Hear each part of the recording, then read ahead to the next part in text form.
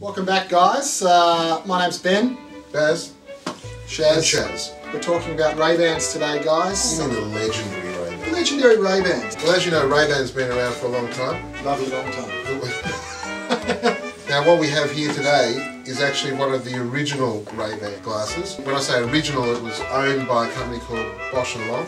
That's correct. Bosch & Long made, arguably, The best lenses in the world. the best lenses in the Or world. one of them. Yeah, so those older style glasses, not that many of them left with the B&L lenses, because B&L sold the company in the late 80s. Ray-Ban is still around, but the lenses are no longer Bosch & Long, they are now made by Ray-Ban. So when you get a pair of vintage Ray-Bans like these, first of all they have all the markings that come with a Ray-Ban. This one is the model being the Gatsby. Actually, that's good timing because the movie's coming out soon, isn't Absolutely. it? The Great Gatsby. And these could be worth, Well, it could be worth a lot of money. so it's got the model, it has a model number and the style, the serial number, and then it also says B&L Ray-Ban. And that's the first thing you want to look for, B&L. Every pair of Bosch & Long Ray-Bans on the lenses have a little B and L etched into the lens. Right here.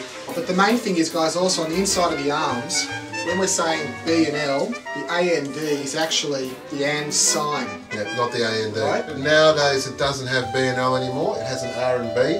R for Ray-Ban. Well, no, it'd be R for Ray and B for Ben. It's RB, Ray-Ban. R for Baz.